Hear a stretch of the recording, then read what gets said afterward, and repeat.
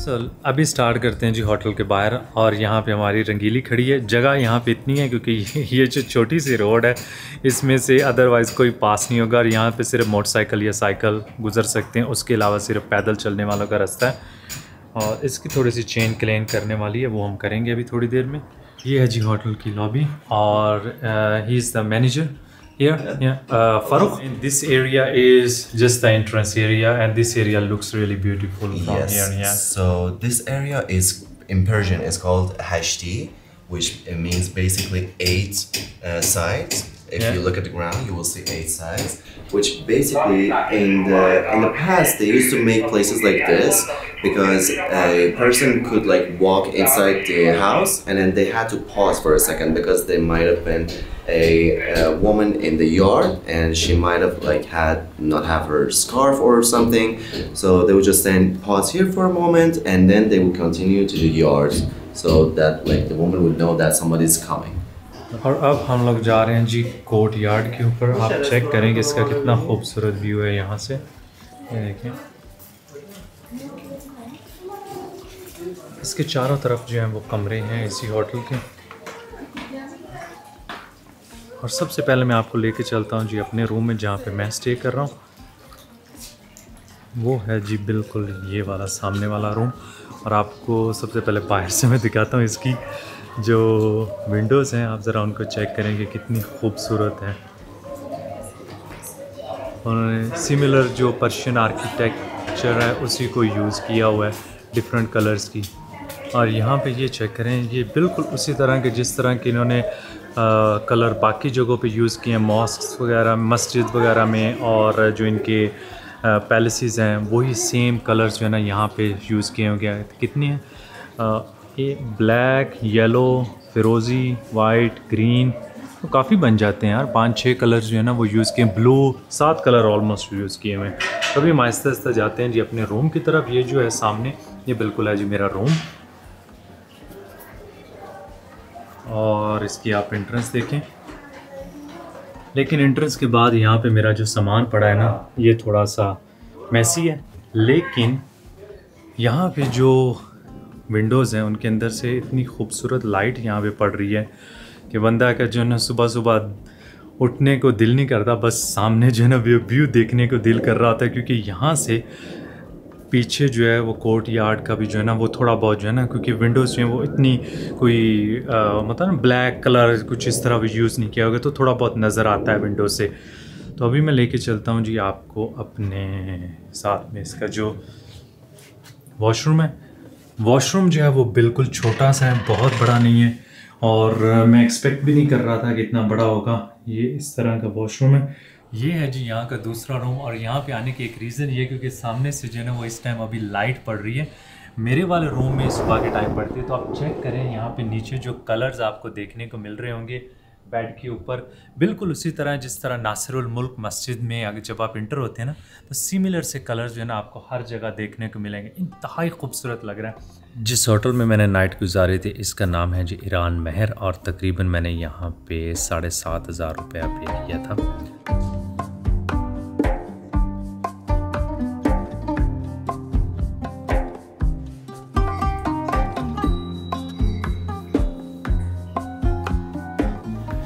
नाश्ता हमारा जी आ गया, और आज मैं दिखाता हूँ आपको। मैंने मंगवाया कि अपने पास ये है जी एक ऑमलेट जो ये बना के लेके हैं, बड़ी मज़े की होती है। इसके अंदर टोमेटोस जो है ना वो काफ़ी डालते हैं यहाँ पे। और यहाँ पे आप देख रहे हैं कि हमारे पास ब्राउन ब्रेड, हनी, मक्खन, एक और अंडा हमने रख ली है, और इस तरह की छोटी छोटी सी चीज़ें जो कि नॉर्मली आपको हर जगह ईरान में मिल रही होती हैं। यहाँ पे मुझे केक बड़ा मज़े का लगा था तो मैंने पास अपना केक रख लिया है, और यहाँ पे चाय। तो ये हमारा आज नाश्ता होगा। एक चीज़ मैं भूल गया, यहाँ पे थोड़े से ऑलिव भी रख दी है हमने। इसमें ये नज़र आ रहे हैं, अब नज़र आ रहे हैं।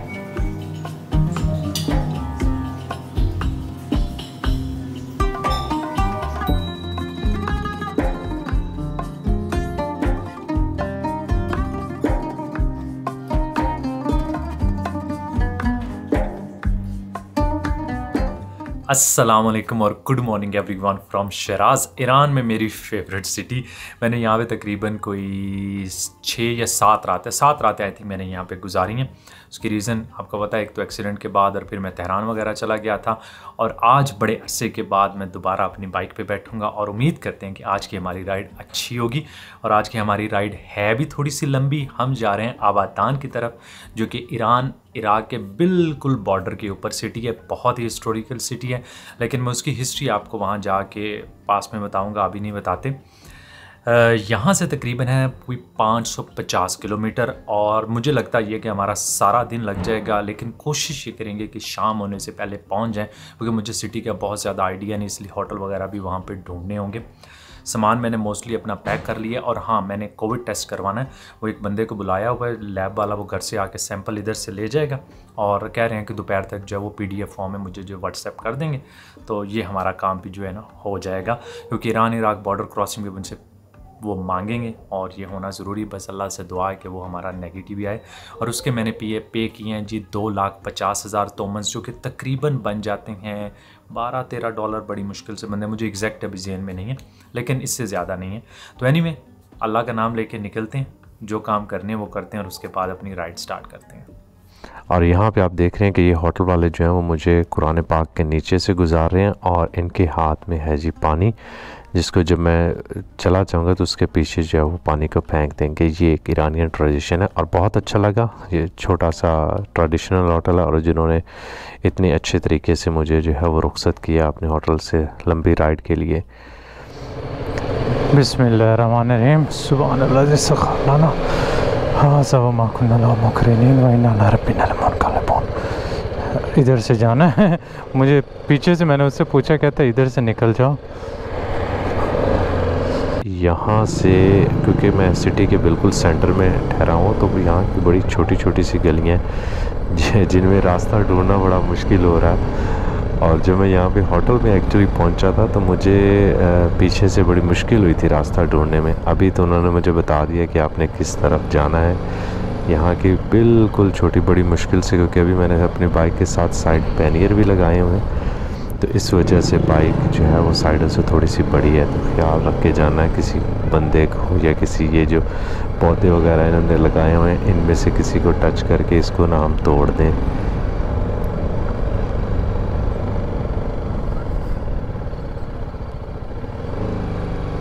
और आज फ़र्स्ट टाइम मैं राइड कर रहा हूँ जब बारिश जो है वो सुबह सुबह हो रही थी, इसलिए मैं तकरीबन थोड़ा सा कोई 1-1.5 घंटा मैंने वेट किया कि मौसम थोड़ा सा बेहतर हो जाए। अब बारिश तो रुकी है, और उम्मीद है कि रास्ते में भी हमें जो बारिश नहीं मिलेगी। ये बिल्कुल ईरान का जो सिटी सेंटर है, जहाँ पे ईरान कह रहा हूँ, शिराज़ का सिटी सेंटर है, हम वहाँ पे हैं। और एक्चुअली ये पेडेस्ट्रियन स्ट्रीट है, जिसके ऊपर मोटरसाइकिल और साइकिल्स वाले जो है वो चला सकते हैं।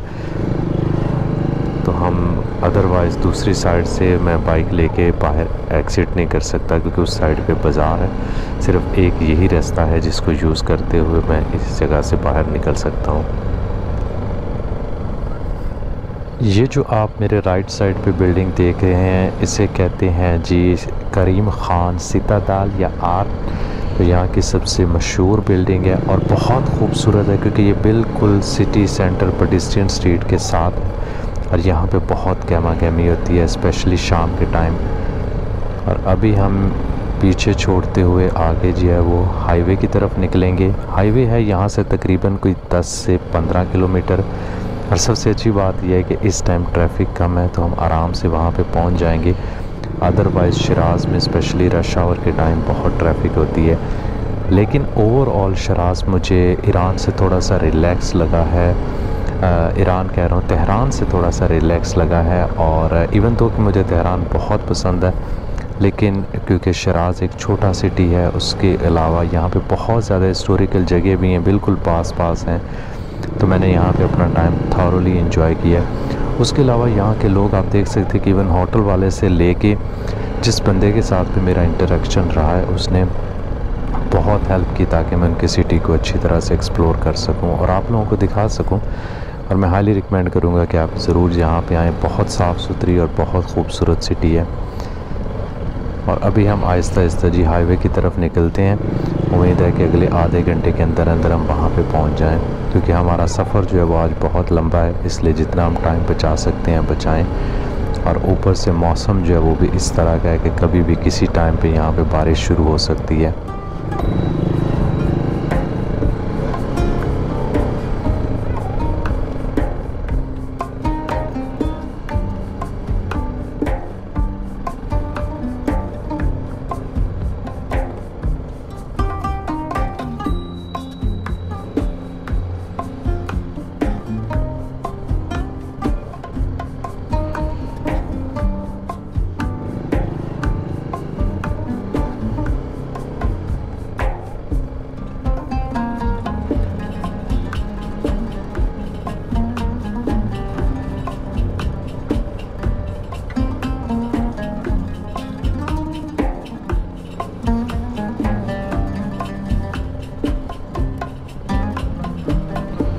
मुझे राइड करते हुए तकरीबन आधा से पौना घंटा हो गया है और यहाँ पे ना सिर्फ तेज़ हवा बल्कि बहुत सर्दी और दरमियान में अक्सर जो है वो बारिश भी स्टार्ट हो जाती है।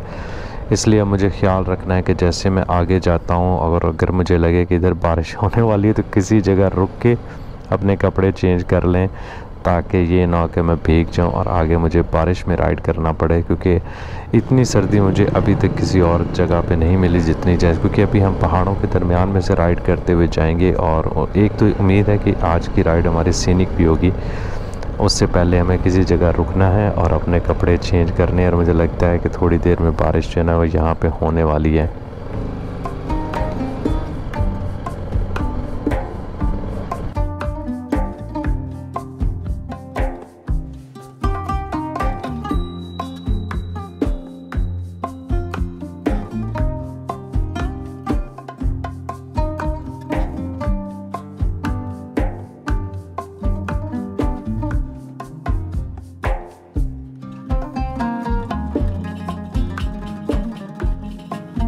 फाइनली मैं कामयाब हो गया हूँ अपने कपड़े पहनने में।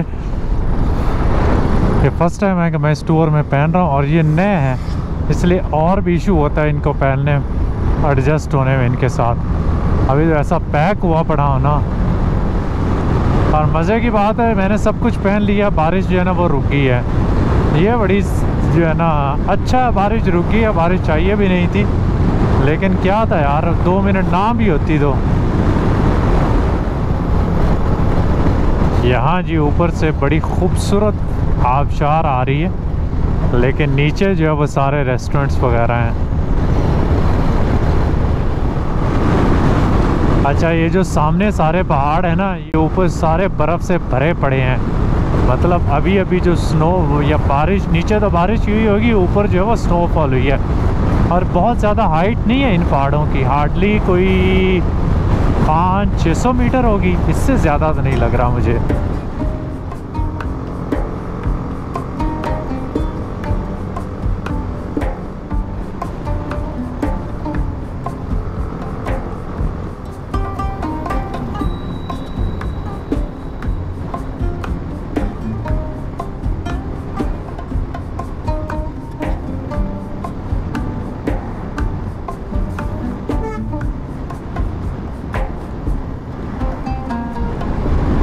ये खूबसूरत सेक्शन आया रोड का, बिल्कुल वर्टिकल काटे हुए हैं पहाड़।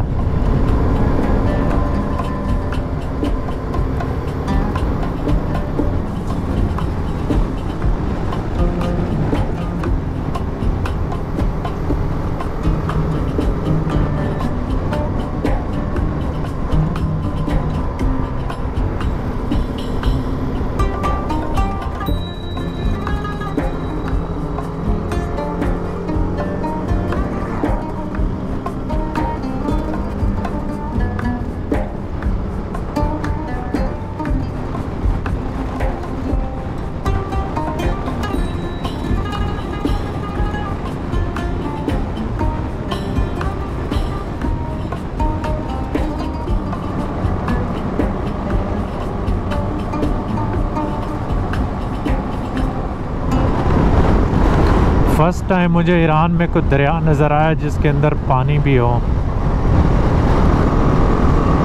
मोस्टली खाली खाली थे। ये जो फसल लग रही है ना अंदर, जिसके ऊपर इन्होंने कागज़ वगैरह वो कली दी हुई है, वो मुझे लग रहा है कि स्ट्रॉबेरी की है। तो मे भी हमें कोई इधर उधर बेचता हुआ मिल जाएगा ना, तो हम थोड़ी देर खड़े भी हो सकते हैं कि एक आया है, ये तो कबाब वाला, इसके पीछे फ्रूट वाला ज़रूर है। ये लोग भी अच्छे होते हैं मोस्टली, और स्ट्रॉबेरीज भी अच्छी होंगी। कितनी गुले इनसे? अब कैसे इनसे गूगल ट्रांसलेट निकालें? यस, हाथ से गुजारा हो गया।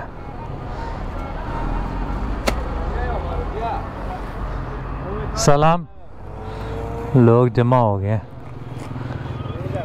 आप हाँ, ओके।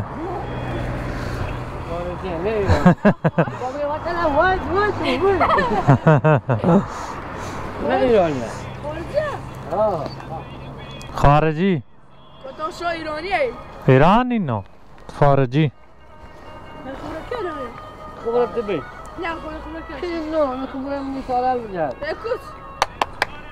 इराक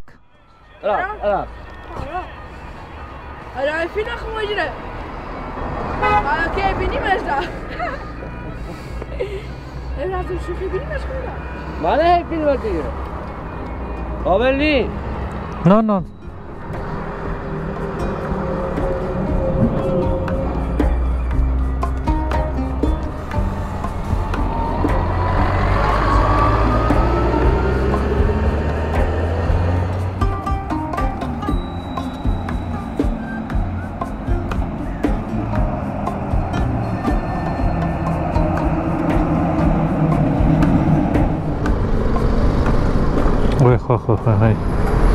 इसको अब क्या करना है इस गाड़ी को, लेकिन इसके भी उन्होंने पुर्जे शुर्जे तो अच्छे निकाल ही लेने हैं।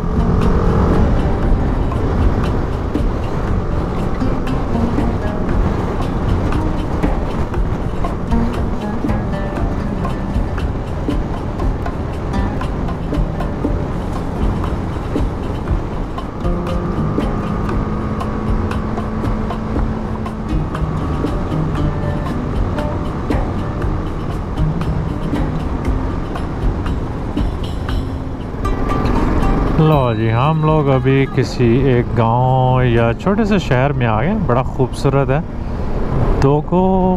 क्या नाम है? दोगोन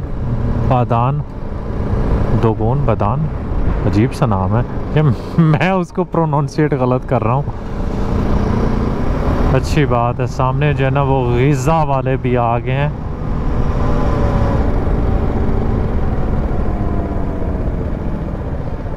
ये अच्छी जगह लग रही है।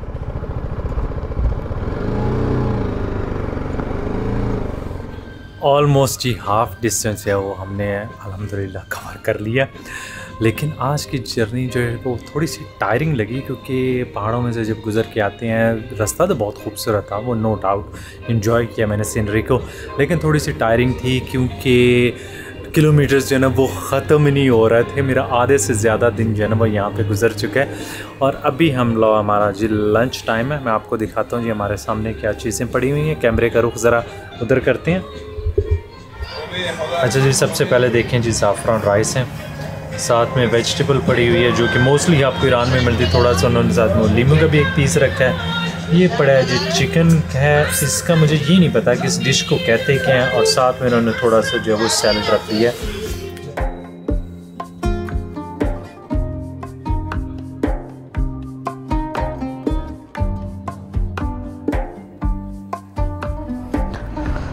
सलाम।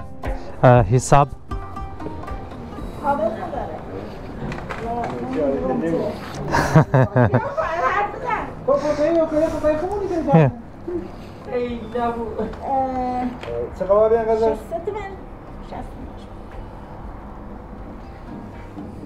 مهندس 50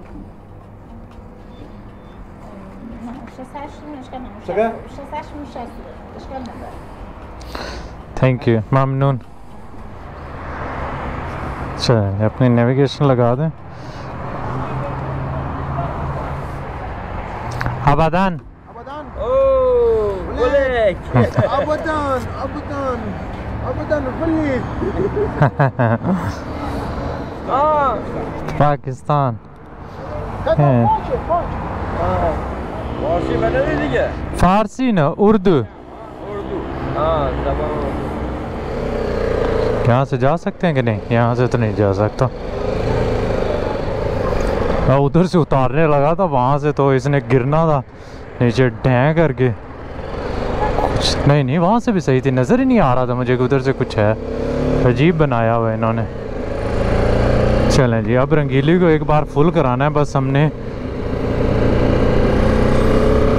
पूरा 300 किलोमीटर है, बहुत लंबी राइड होने वाली है। हाय अल्लाह, कैसे करूँगा मैं। अच्छा, अभी हमने जाना इधर है।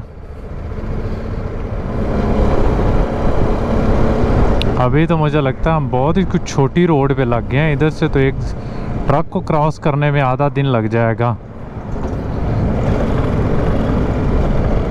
अब शिरीन बाबा काला, यार ये एरिया जो है ना ये बड़ा खूबसूरत है। अब शिरीन वाला एरिया, इसका मैंने नाम सुना है कहीं पे, मुझे अभी याद नहीं है कहाँ पे मैंने इसका नाम सुना है।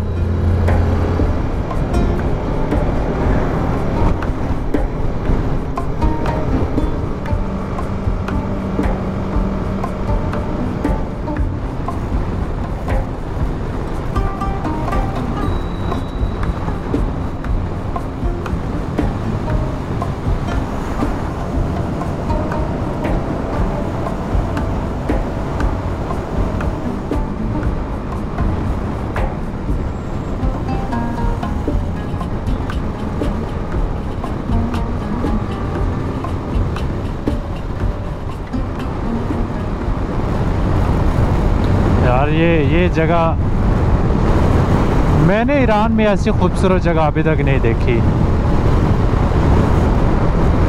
इतनी ग्रीनरी,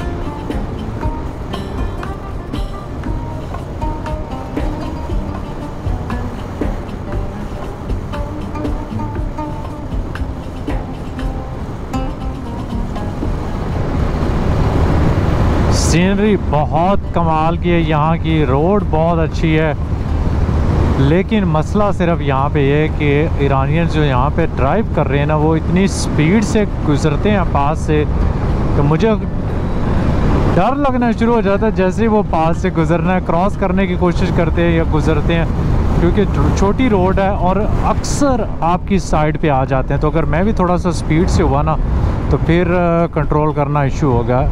इसलिए मैंने अपनी स्पीड जो है वो थोड़ी सी कम कर दी है, ताकि मैं सीनरी को एंजॉय करता हुआ जाऊं, अपनी राइड एंजॉय करूं। यार क्या खूबसूरत है। उफ उफ उफ उफ उफ। चेक करें ज़रा, पीछे पूरा का पूरा डेजर्ट है और आगे ये ग्रीनरी सारी की सारी।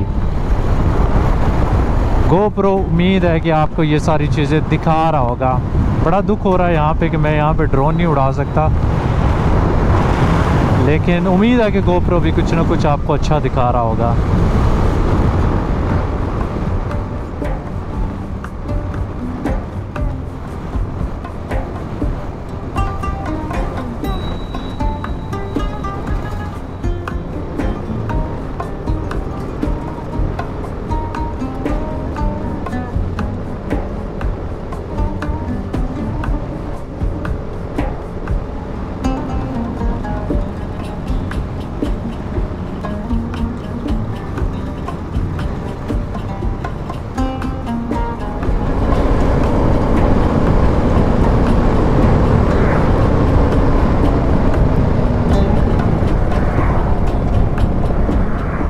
लो जी, यहाँ पे खड़ा होकर मैंने अपना रूट जो है ना वो रूट क्या चेंज किया, अपना डिस्टेंस जो है वो थोड़ा सा कम किया।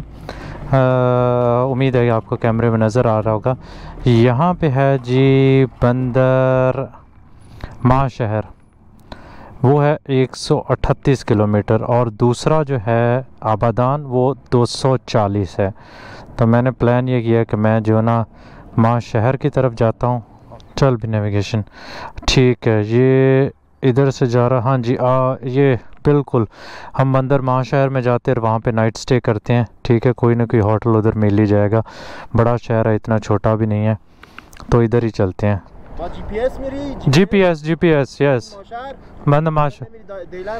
Here officer yes. امنیت چی بهش میگن؟ امنیتش بهتره اونور. اوکی بهتره. امنیت یا از این ور به نظر من بهتره. اینجا مسیر خطرناک، دنجرس. Dangerous okay, खतरनाक एहतियात। सलाम। अच्छा, उसने बता दिया, अब हम दूसरा रूट ले जाएंगे। BMW Very good BMW. Aşırı BMW.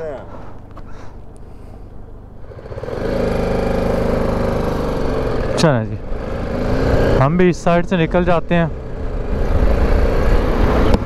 वो कह रहा था कि ये जो है बीच के साथ साथ जाएगा और रोड जो है वो बेहतर बना हुआ है।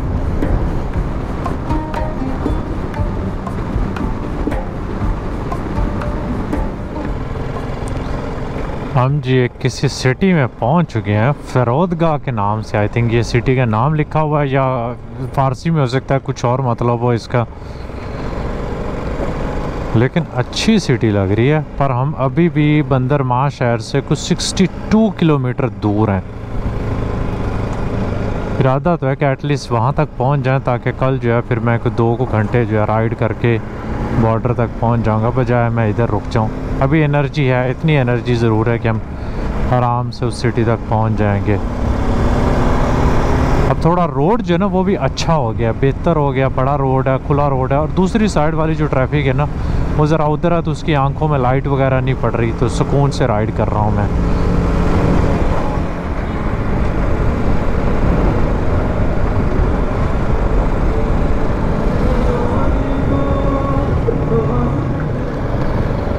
यहाँ पे लेफ़्ट साइड पे 1-2 होटल आएंगे।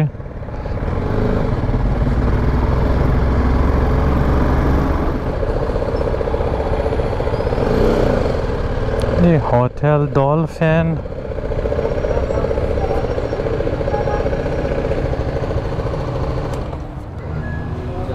Salam. Saat chande? Oh, you are speaking English, yeah? Yes, I do speak Where English. from? Pakistan. Pakistan. You are from Pakistan. Come here. Yes. Do you have any room available? Yeah. My father told me you are a sportman. Yeah. So he told me this prices come down. Okay. Mamnoon. Okay. Okay. ये है जी room जहाँ पे आज night stay की जाएगी। छोटा सा room है लेकिन अच्छा रूम है। यहाँ पे मैंने अपना सामान वगैरह जो सारा रख दिया। 2 बेड उन्होंने दिए हमें, साथ में बैठने के लिए सोफ़ा वगैरह भी है। और इधर किचन कह रहा हूँ यार, वॉशरूम है, साफ़ सुथरा है ये भी। इस रूम के मैंने पे किए होंगे तकरीबन कोई 2000 के आसपास बनते होंगे मेरे ख्याल में। डिसेंट रूम है, अच्छा रूम है। खैर एनीवे, रात हम यहाँ रहते हैं, सुबह सुबह हमने यहाँ से निकल जाना है। अभी बिल्कुल इसके सामने एक और रेस्टोरेंट था, वहाँ से काफ़ी अच्छे कबाब मिल गए हैं। क्योंकि मेरे में हिम्मत नहीं दी यार कि मैं उनको गूगल ट्रांसलेट से कहूँ कि ये मंगवाओ। रात के 10 बज चुके हैं, आराम से भी रेस्ट करते हैं। सुबह सुबह उठेंगे और इराक़ के बॉर्डर की तरफ जाएंगे। उम्मीद कर दूँ कि आप लोगों को मेरी आज की वीडियो पसंद आई होगी। और बहुत शुक्रिया लाइक करने का, सब्सक्राइब करने का, इंस्टाग्राम पे फॉलो करने का और दुआ में याद रखने का। आपसे मुलाकात होगी अगले ब्लॉग में। अल्लाह हाफ़िज़।